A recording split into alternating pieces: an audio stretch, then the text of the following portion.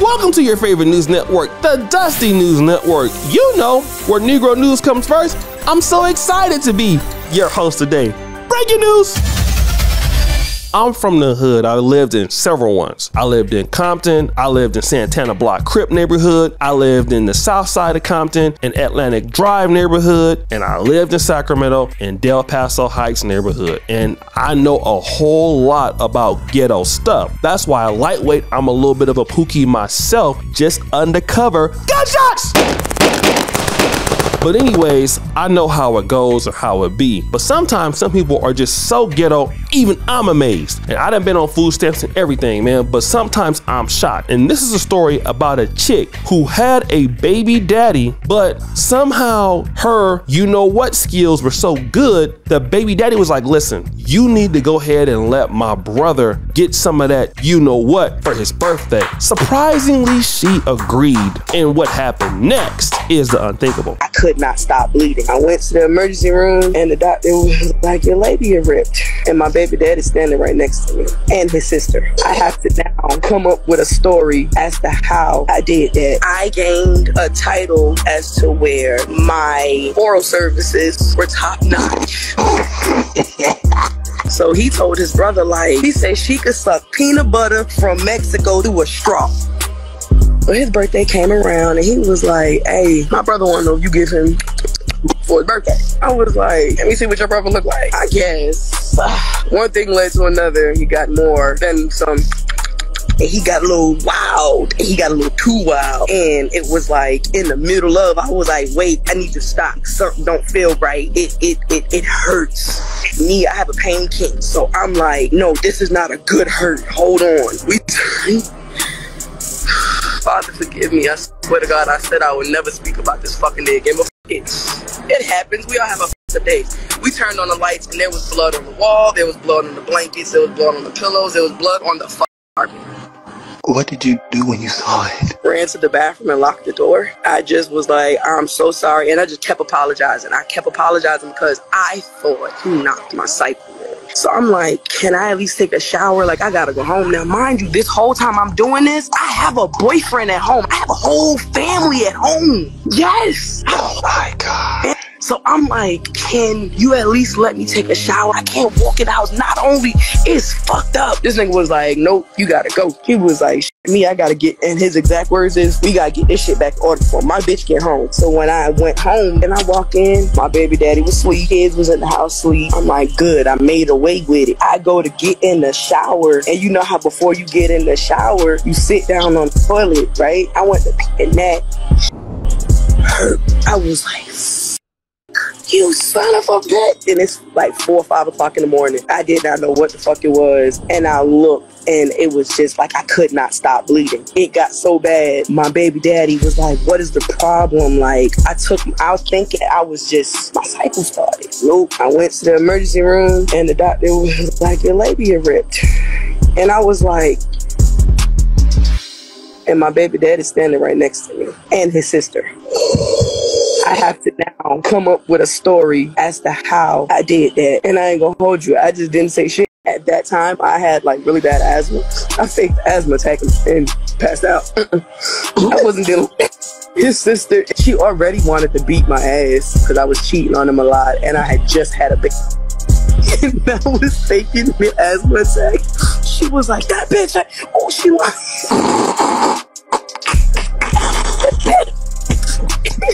And I'm saying, I was like, and every time she would come near me, I was like, I would do the whole shebang. I swear to God. It got to the point I was foaming at the mouth. I was shaking. Call me Smiley. Oh my God.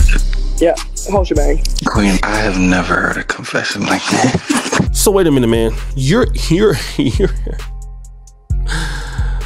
telling me that the brother clapped your cheek so hard, your labia split. Then he didn't even let you stay there. And so your baby daddy had to come and find out at the hospital that this is what happened. Now, I mean, stop the show. I mean, you're dumb enough to tell the whole world now. But I just got one question. Can I get next? I'm trying to see what it's like now, because if you are really like that, I only got one thing to tell you. PlanetOhShit@gmail.com. What are you waiting on? Yeah, why don't you hit me up, boo? Like, I mean, I can fly you out here. I ain't gonna rip nothing up though. Boo, next story.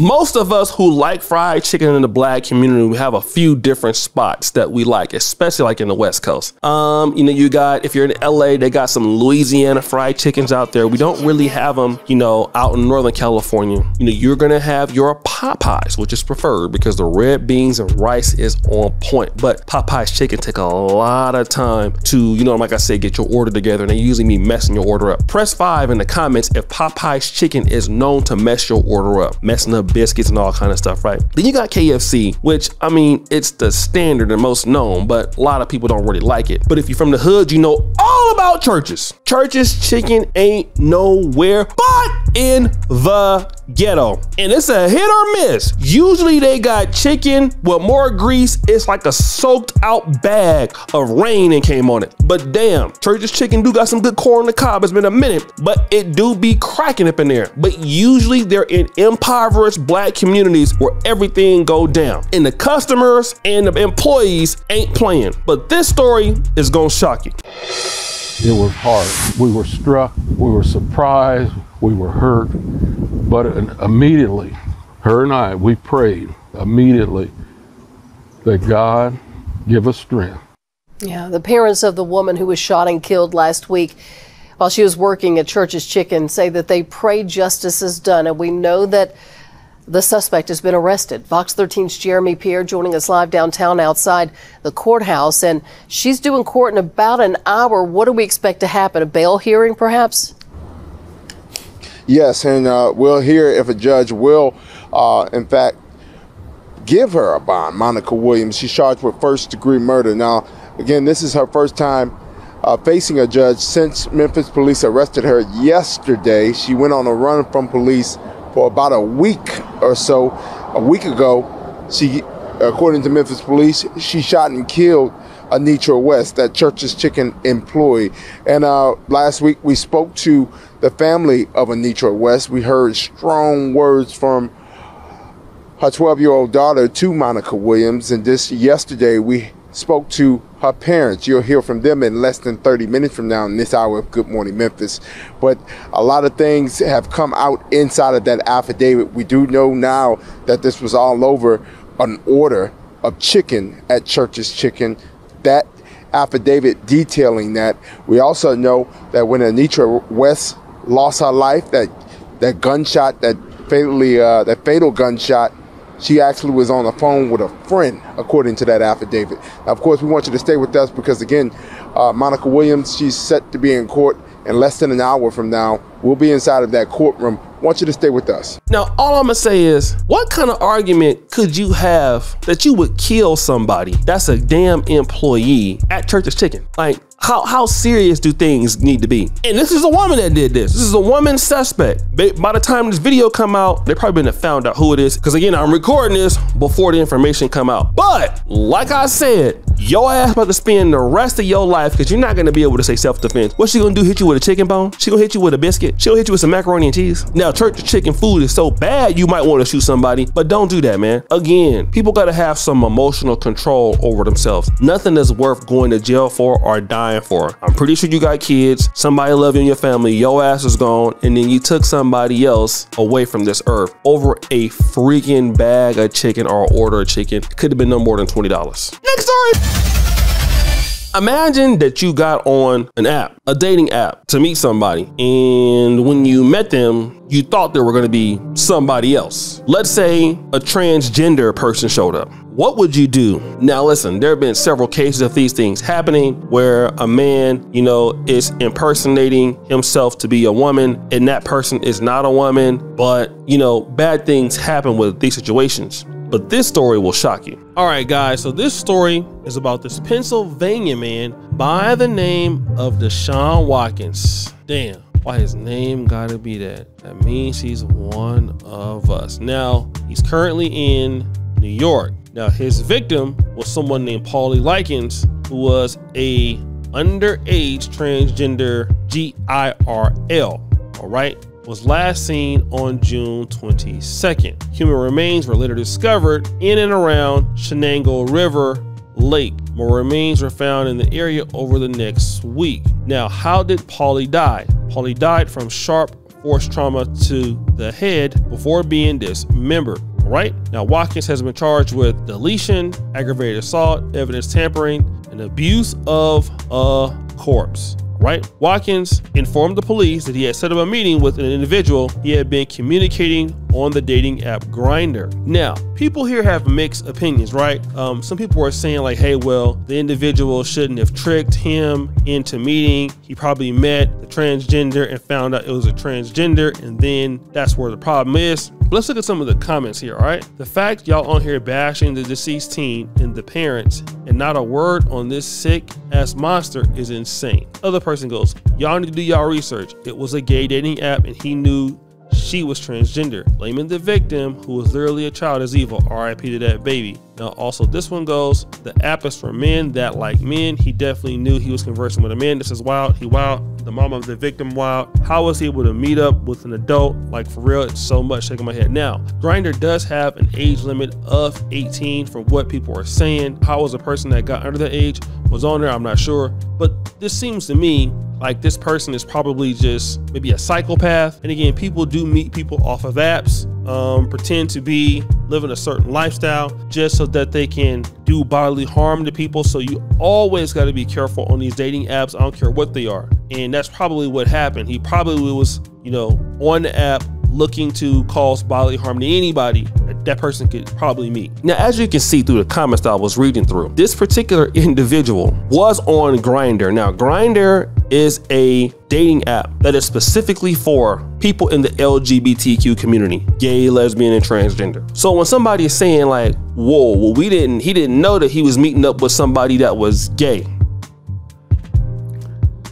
Yes, he did. He wouldn't be on Grindr if he didn't, okay? Now, if this is a hate crime or something like that, I'm not sure. But you definitely knew that that person was going to be gay. Now, the underage individual is 10 plus 4 years old, okay? You can do the math on that. And not only are they that old, but they shouldn't have been on the app in the first place because, like I said, Grindr is supposed to be for adults, right? So how did that person get online? But regardless of the person's age, it's not gonna give any reasons for why you wanna delete somebody and then dismember them. Like, that doesn't make any sense. But it's okay, bro. You're gonna spend the rest of your life getting something else dismembered on your body. Booty clap yourselves! Guys, did a great show. The first contestant is this lady who got her cheek clapped so hard by her brother's boyfriend, then her labia split. Then we got this lady unidentified at this particular moment. Maybe right now she's been found and SBK has her picture in the background. I'm not sure, but she going gunshots, a Church's Chicken employee. Then you have this dude who was on Grindr searching for some, male companionship and then deleted them once he found them. Jeopardy music!